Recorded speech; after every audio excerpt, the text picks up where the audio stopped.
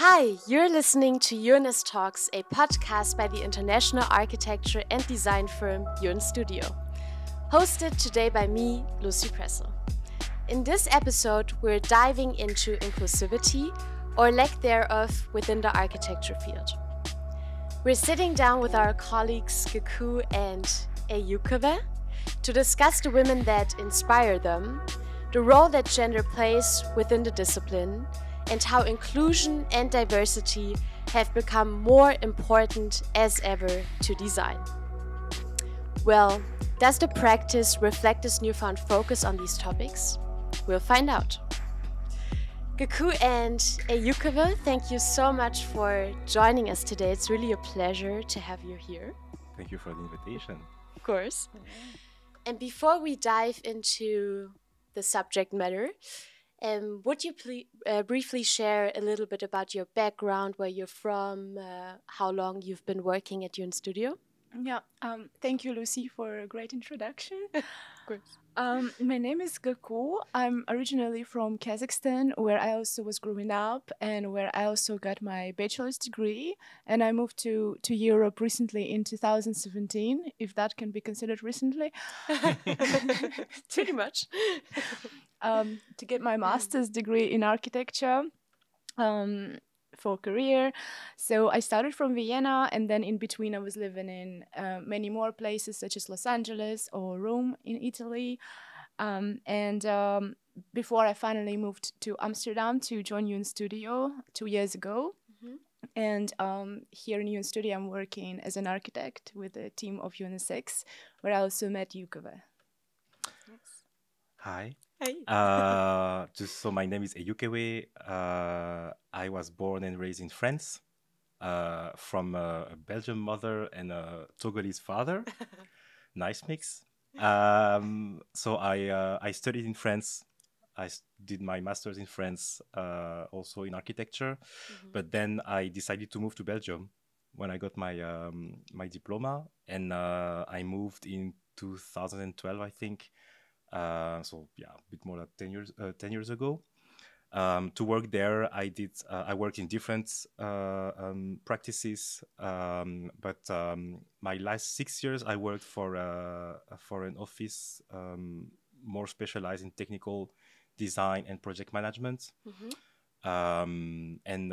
Yeah, that's why I also moved to Amsterdam, joining UNS Studio, for to practice with you and bring my knowledge in project management. Great. And now bringing your knowledge to this podcast episode. Yeah, I mean, kind of. Nice. You recently participated in one of our videos that we produced for International Women's Day, where you share the women that inspire you, the architects that inspire you.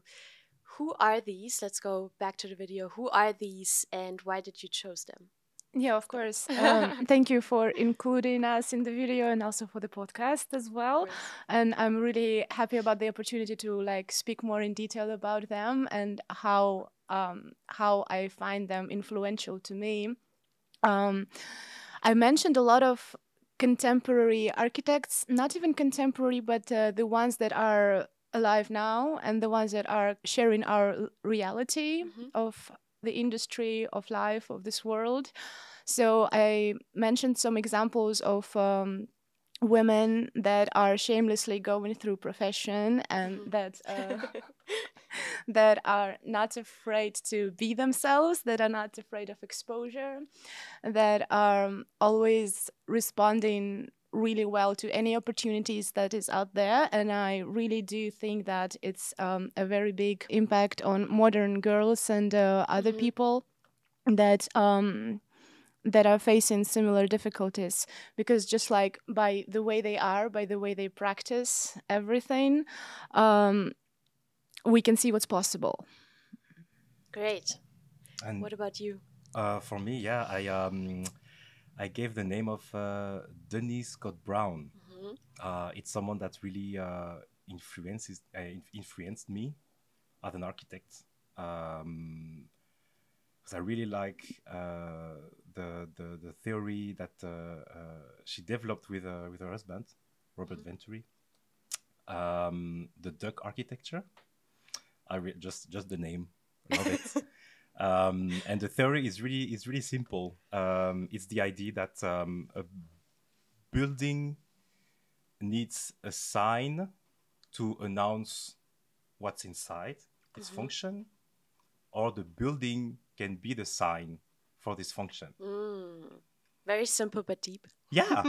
And why duck architecture? Because there is I think it's in the state of New York. There is this restaurant where they serve mainly duck, and the building is just a duck, a white duck. That also probably was such a such an influential step in American architecture in general, because like their typology is also like a lot about like signage. And, that's the thing, you know. I mean, there is a lot of that. If you see like, you know, all those boxes, you know, like with I don't know, Walmart, you know, and like this sign just on it, McDonald's and everything. It's really like American. But they wrote a book, Learning from Las Vegas, where they studied the Strip. The Strip is just signage. It's just like sign. All the buildings are just signs. And they were just, that's what interested them. Made me think of a Krusty Krab's example. Like the big shelf. Like, there's only like one box and big shelf. Yeah, definitely. That's part of the duck architecture. So yeah, and influenced by Denise Scott Brown. Yeah, influenced by Denise Scott Brown, definitely. So yeah, that's and so that.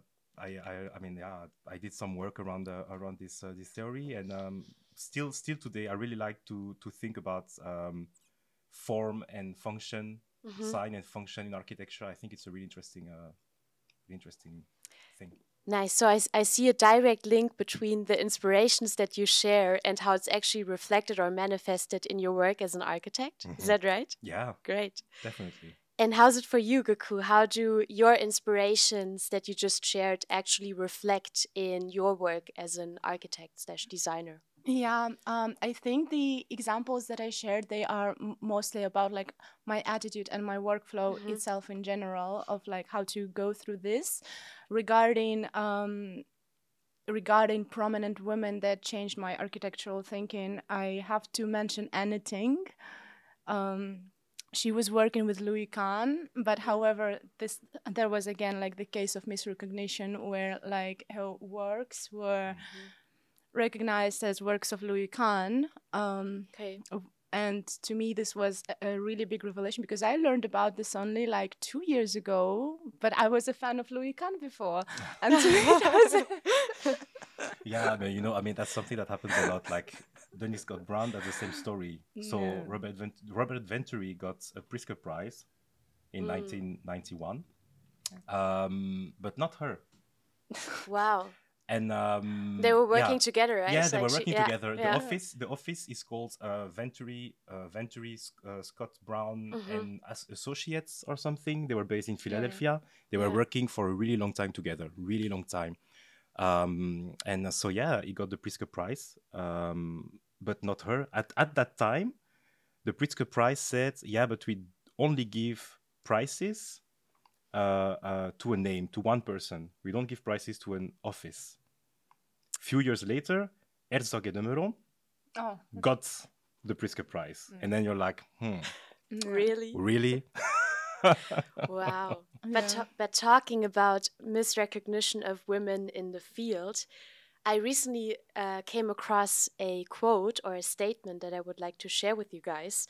It's from a architect historian / theorist. Now I cannot find it.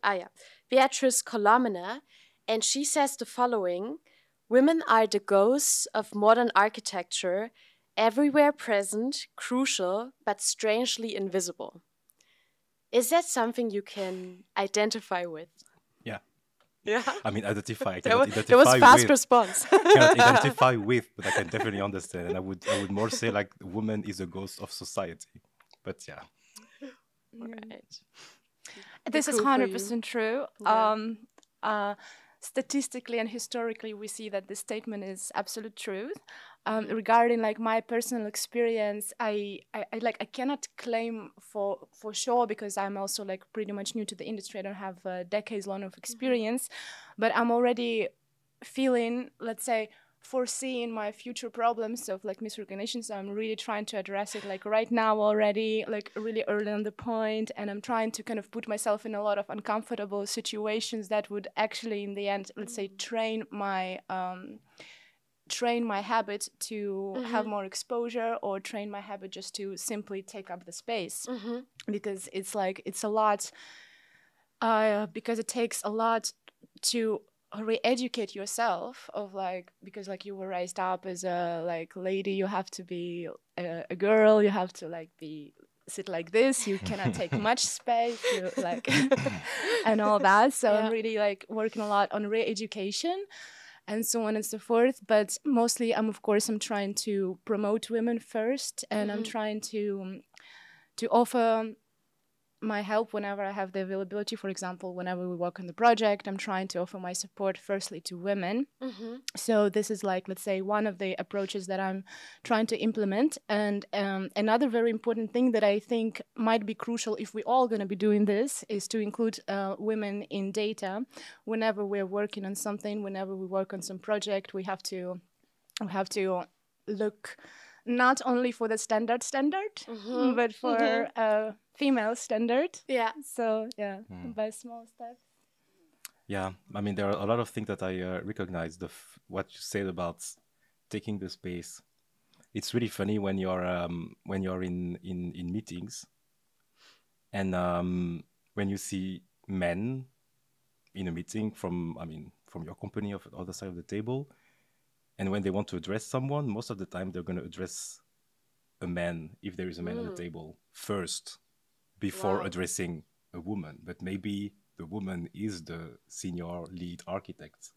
I already saw it in different meetings, like or even in Belgium, and that's really painful, because people are looking at you like, yeah, I'm sorry, I'm not.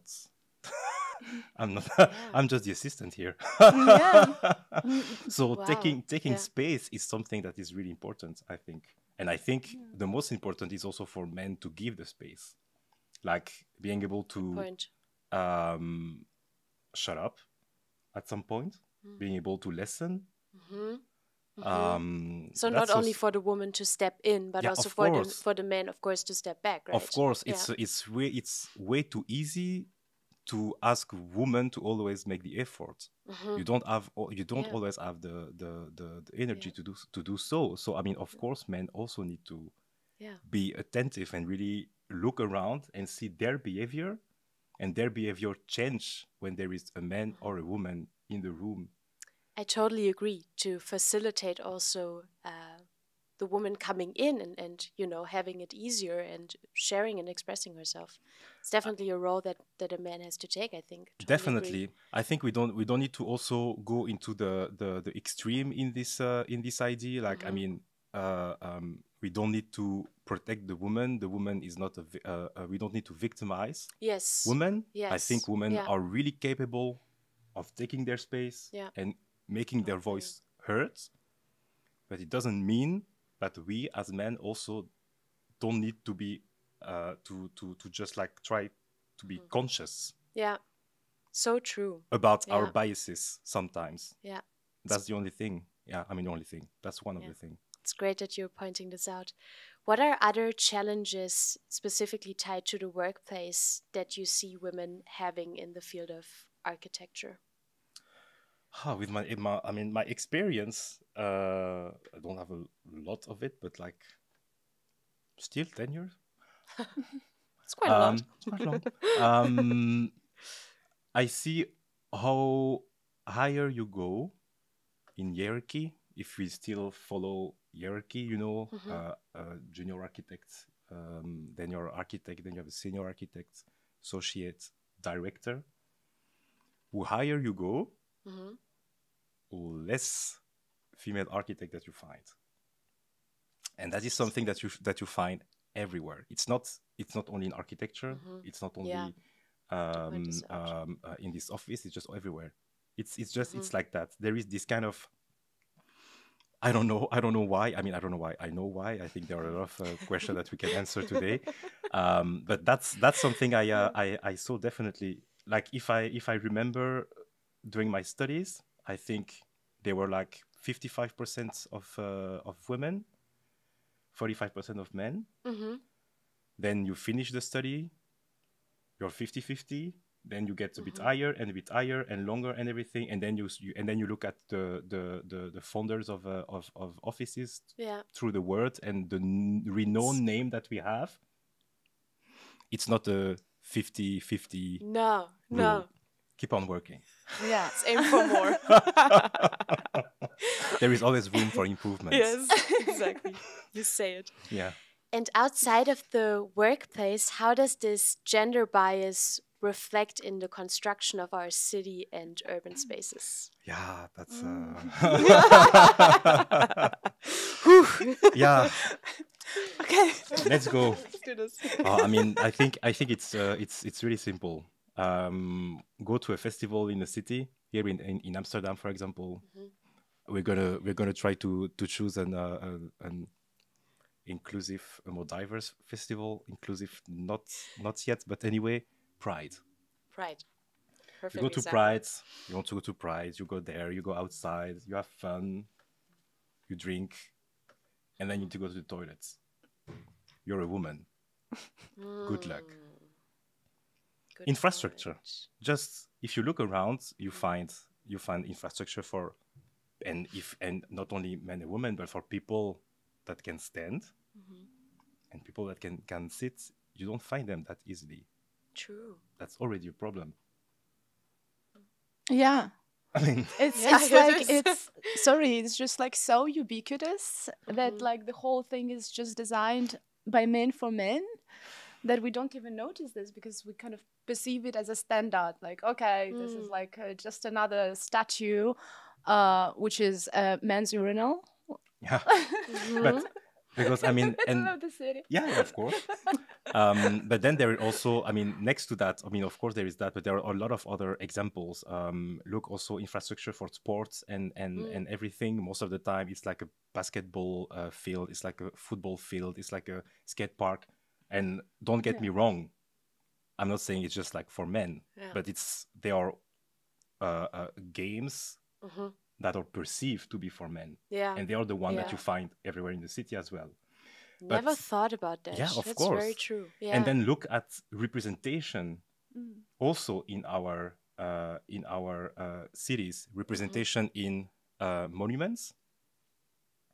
Do you know a monument or a statue or something from a woman here in Amsterdam? I don't know. I'm just here for like few months, but I have to admit I don't know a lot of statues in general. But most of the time, maybe look around. There are busts of like a general or a thing or that name of streets. Wow. Also never thought about that. Just take a look. There are studies as well. I think I know the one from in Belgium, and I think in Antwerp there is like one street. It's changing, but that's also something to point out. Yeah, I actually live on a street that is named after a woman. Yeah. There we go. Looked it up. She was a wife of a prince. So we put it there. But like regarding cities, what I was also thinking is like it starts like so early from the age. It starts from a kids' playground. That like most of like activities to play, they are not as attractive for girls as they are appearing attractive for boys in the young age. Yeah. And if you go from there, like playgrounds in schools, the design of schools, they're also the same. Most of the time you have like the school, you need to have like a recreation area, and there is a football field in the middle. And all the girls are expected to just stand around when the men are expected to take Oh the my space. God. I have flashbacks. Yeah, but that's Like I experienced that. this is the first. Yeah, me too, because I was not playing football. Not bad. So I was also on the side of it. And then we have like other questions that are also coming in. But yeah. So, and then we are also teaching our kids how they should use public space. Yeah. Look at public spaces. There are a lot of studies. If you go to a square, most of the time men are always standing in middle of the squares. They're standing in the middle of them. Wow. Women, Yeah. when they use squares, they don't stop. They are just places to pass by, and because they are most of the time not that secure for them. Sorry. So they just like go around. Is it true? Not true? I mean, of course, there are always variations and everything, but if you start to look at it, most of the time you really see. I mean, I think it's changing, but you really see also a group of men standing in the middle of the streets. Yes, they go in groups. Yeah, they go in groups. Light bulb. Yeah, no, I mean they are just kind of facts, and of course you can always find counter examples. Yeah. You can always find counter examples, but I mean, But it's very prominent. Yeah, and like it's very, prominent. It's sticking out. Yeah. And talking about schools, I was wondering, do you think that this gender bias is already being taught or present in the educational system?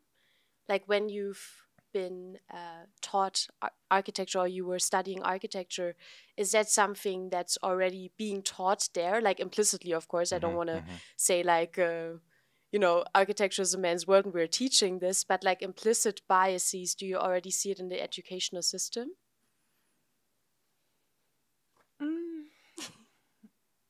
You're talking about university or like a preschool? University, I think. Like University, yeah. university? School, Like yeah. specifically when you're studying architecture. Yeah. Okay. Like they don't teach us to specifically design for men. Like don't think about women. No, Like no, they just yeah, say people, but Yeah. but then whenever we kind of look up for the data of like, okay, so how much space people need, they're like all the standards, they are for men. Yeah. They are studied on men. And then it reflects in the, let's say, everyday design for them. Like they specifically do not teach us to kind of oppress women, but like the requirement starts from please accommodate men. That's what I was in a way referring to. Yeah. Kind of like the architectural standards. Like I don't have a background, actually maybe I can mention it. I don't have a background myself in architecture. I'm from a psychology neuroscience side, so I don't have a lot of knowledge about your field. But that's what I'm curious about. Like, do you see these standards are already being more applied to men than women? I mean, look at one really big theory that we use as standard, le modular from Le Corbusier. That's something that everyone learns at school. That's a standard. You read the book, you learn about his architecture, and the modular just saying, yeah, you have a standard. It's a white middle-aged man from 1.83 m that needs to sit at this height, that needs to stand this height, and you just learn that. But when they teach you le modular, they teach you the standard. They don't tell you it's a white man. They don't mention that. No, they just mention it. They just teach you the standard of architecture. I mean, so that's the biases are there. I mean, of course, but I don't think that they are addressed, or at least when I was at school, they were not addressed. They were not saying like, oh, you have to learn the modular. Be careful. It's a theory. It's interesting, but it's based on a bias. Le Corbusier was a guy. Le Corbusier was a hell of a guy. We're not going to talk about the story of Le Corbusier. We're not going to do that. But for next episode. But no, definitely, and that's something the architecture. Sometimes it's really funny because we say that we want to design for everyone. That's the goal that we have. I mean, I think that's the goal of every architect. Of course, you want to design for everyone. Yeah. are we? Mm.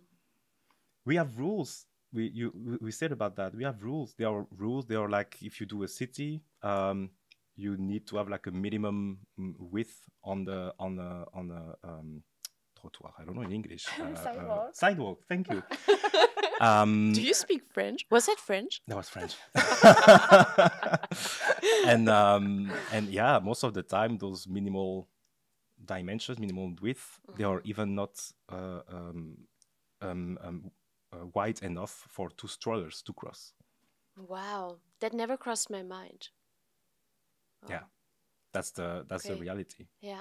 So there are those kind of stuff. So I mean, of course, we want to design for everyone, but then the question is, how can we design for everyone if we are not even conscious about the biases that exist in the laws that we are applying?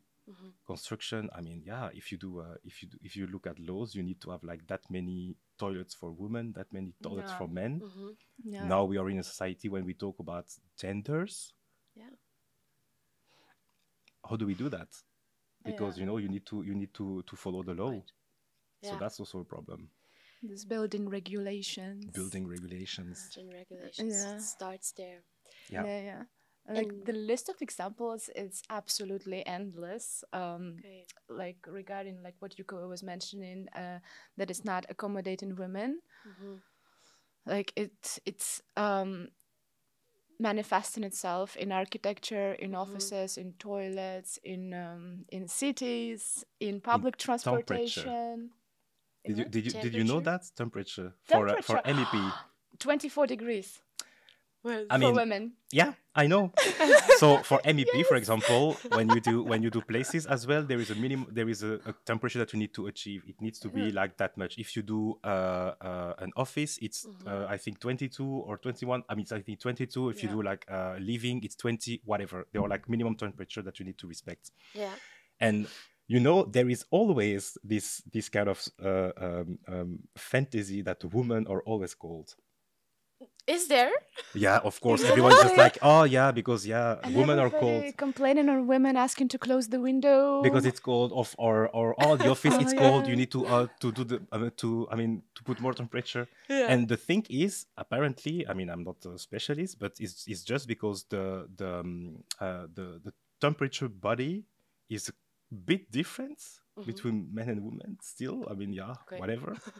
And then so then apparently they are like a bit higher. I mean, they're a bit higher or something. So then the temperature that you have at the surface of your skin, the difference of temperature between air and your skin is kind of higher. I don't know. There is like kind of stuff. So it means that you feel like it's colder. Yeah. But just because the MEPs are based on men temperature.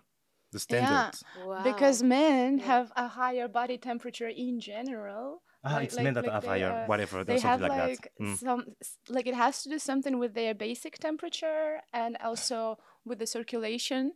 Yeah. But it's like biological facts already. But the truth is that the comfortable temperature for women is actually 24 degrees, and for males is 21 degrees in the offices. And the standard is what is it? You tell me. Yeah, I think 21 or 22 or whatever. Yeah, but I mean, even not talking about that, it's just the fact that at some point, you just try to put everyone in the same. You try to find a standard. But I mean, everyone is different. Yeah. Everyone is different, just using a building is also different. If you are... Very true. If you are from another country, if you are people of color, if you are, tall, smaller. I mean, we also talk a lot about accessibility. Yeah. I think we don't talk enough about accessibility in architecture as well. If we want to just like broaden a bit the discussion about biases. Yes. Yeah, that's also a big bias you see. Yeah, we just have standards, but not everyone is the same. And also cultural differences, right? Of course, just definitely. Crossing my mind. We don't use the building the same way. Definitely not. Yeah. Wow. And now, and don't get me wrong, I think this is really, really great. We're being very critical about lack of inclusivity within the architecture field. And this is great because I think it just underlines that the issue is very prominent still and that there's a need and urgency that we have to address it. We have to bring it on the table. We have to do something about it. But let's shift more towards the positive side. What are developments or actions that you are seeing are being taken towards more inclusivity in the field? I think women opening their own practices. Okay. With let's say new rules, with new methodologies, with new designs. Mm-hmm. So it's happening a little bit. Also, very slowly we started opening the conversation about it. Like we started talking about this more. We started giving women way more exposure. So this is going in good direction, but not fast enough. Mm-hmm. With current progress that we're making, is going to take us about 100 years to reach more or less the even numbers. I'm prepared. I read the book called Women in Leadership last night. As preparation for the podcast? No. Not really. I was just casually reading this. And there, they calculated that it's gonna reach a very even number, let's say, in Pritzker Prize laureates, in women in politics and so on, only by the age of 2111. So we're gonna have to wait like 100 years if we're gonna continue with like the pace that we are having right now. So to actually make a change and witness it, we need to act very dramatically right now already. Yeah. But there are definitely some points of improvement. This podcast, we were just talking about it. Good example. I mean, of course, we just need to start the conversations. I think people need to don't be afraid to talk about those kind of stuff. I also discovered the last years that I'm also more working around those kind of questions, that people are way more open about it than we think. And that the first reaction you mostly get from people is definitely being threatened, or they're like, if you go to a white guy and talking like, you're sexist, and there is a problem because you said this and that, and so first reaction is like, oh, he's being angry and everything like that. But anyway, it's an emotion, so it's nice because you need to start somewhere. And people start to talk about that. There are not only about women. There is also about the fact that we have a huge lack of people of color in the profession. Representation matters. So now we have Pritzker Prize last year, Francis Quéré. Okay. The first, and I mean it's really painful to say it, but African-born architects to get Pritzker Prize. Then there is a new RIBA director. So RIBA is the Royal Institute of British Architects. Okay. Is also a really young black man. Again, but then that's also the thing, I was thinking like, if we try to find black woman architects, they are there, but not a lot. That's a huge problem. So another discussion. There are also a lot of practices that are putting inclusion really in the center of their work. They are in Belgium. I know one name in Belgium, Architecture qui dégenre. I know here in the Netherlands, Studio LA, Arna Machik. I hope I don't know how to pronounce it. I'm really sorry about that. But please go look into her work. It's fantastic. Okay. It's really, really nice. Shout out. Yeah. So it's not going it's not going fast enough. I agree with you. I also would like to be faster. Yeah. But there are some steps in a good direction. Yeah. And I think the most important is keep on talking about it. Addressing it, bring it on Addressing the problem. Yeah. It's good. And I think what's for me very promising, I mean, me having studied psychology and neuroscience and now working at UN Studio, I think this is a good statement also towards inclusivity in the field, that we are starting, or that architecture companies, not only UN Studio, but around the world, are being more and more interested in bringing interdisciplinary work into the field. I think that's a very great development. And, you know, terms like, I don't know if you've heard about it, but neurodiversity are being brought on the table, which is really great, because neurodiversity basically just addresses that on a brain level, we are functioning differently. There's a lot of diversity in the way that our brains work. And, you know, it's a spectrum, like every one of us is somewhere else on the scale. And for example, if I link it to how we design spaces, you could think of high stimulation places, right? Where you have a lot of people there, where you have a lot of visual input, auditory input, lots of noise. And there's some people being very quickly overwhelmed by that. Other people really embrace that and get their energy from it. But just to make this point, I think it's great that we're starting to bring, for example, psychologists or neuroscientists into the field, because I've been thinking about this. Maybe inclusivity is not even something that we have to push or force to create, but something that is automatically being created by the mere fact that a lot of diverse mindsets, people from different fields and bringing in different perspectives, are starting to mingle and work together on projects to design spaces. And that will automatically bring in inclusivity. So I think that's a very promising development, and I am expecting it to boom within the next years. I'm seeing a lot of interest there. So this is, think, great to mention. That's a really, really good point. There is this research in Sweden that happened about design for social innovation. Really interesting one, when they bring people from a lot of different fields that normally don't work together to solve huge social problems, stuff that you think that if you hear about that, you're like, oh in hell are we going to solve that? And they did 4 or 5 workshops. They put a lot of people together for a week with one architect or a designer at the lead, as the lead from the workshop, and using the design mindsets, being able to bring problems and a lot of ideas and stuff together into one concept or one solution or different solutions. It was really promising. Great. That's definitely something that we need to do way more.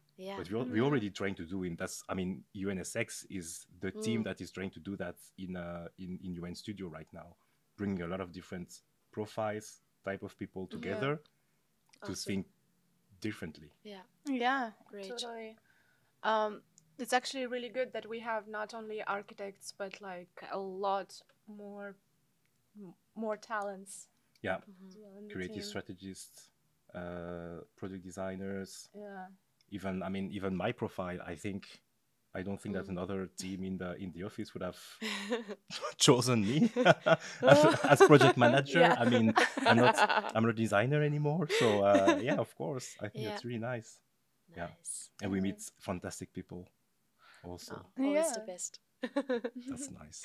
Nice. And it's nice too, because architecture is such a like traditional slow-paced industry. That it's nice that we're trying to push it a little bit more and make it more lively, more alive from the workflow point of view.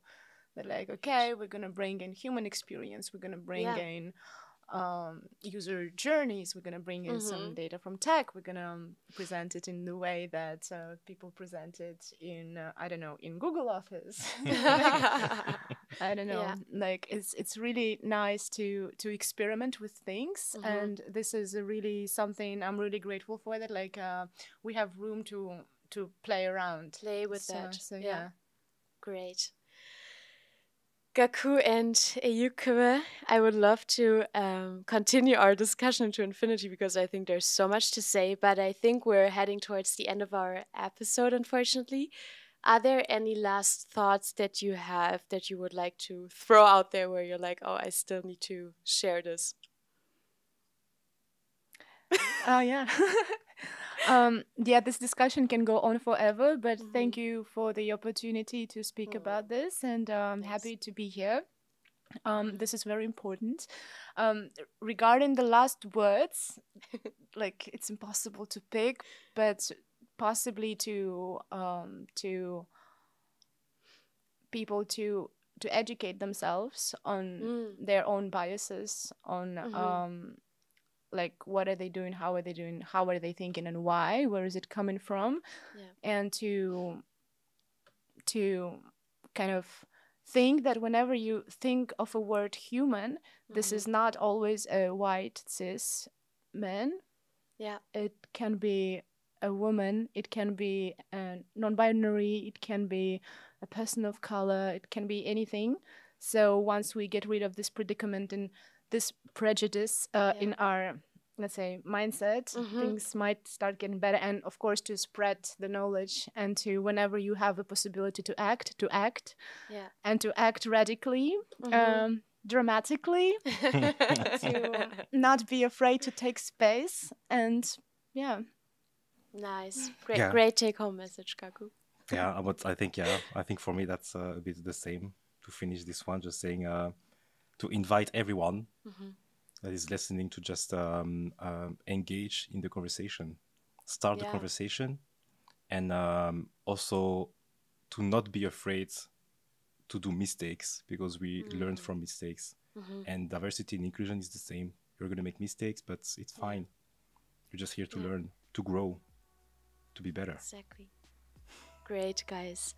Thank you so much for joining our podcast today. I loved our conversation.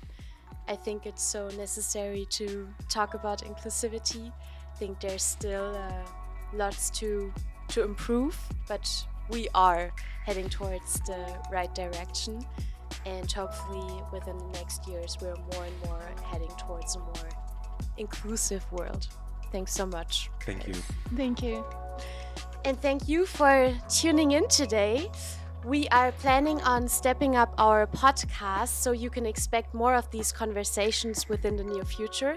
So follow, subscribe, and we'll see you next time. Ciao.